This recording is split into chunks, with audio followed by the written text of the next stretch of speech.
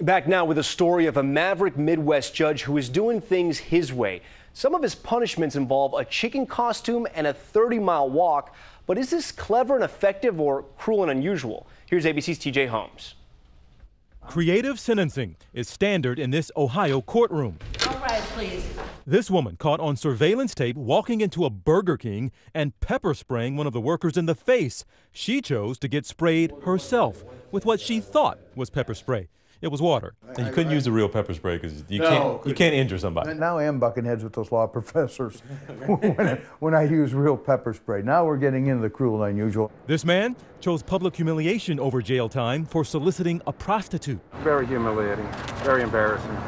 An Ohio judge defending an unusual punishment. The teenager who skipped out on a cab fare. One of Judge Michael Cicconetti's sentences going viral when he gave an 18-year-old who stiffed a cab driver a choice: spend 30 days in jail or walk 30 miles.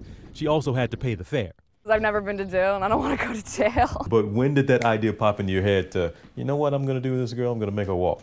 I don't know. It just came to me. So is he on to something? He says he sees far fewer repeat offenders than the national average. Jordan, you stole a bike. On the docket next, a bike theft. The judge offering the defendant the opportunity to ride in a local parade promoting a charity instead of jail time. You're going to have the choice of 60 days of jail. You can avoid that by 10 days of community work service. Along the parade route, cheers and high fives. I think it's better than going to jail because I can show people that I can do better in my community. Appreciative of a second chance.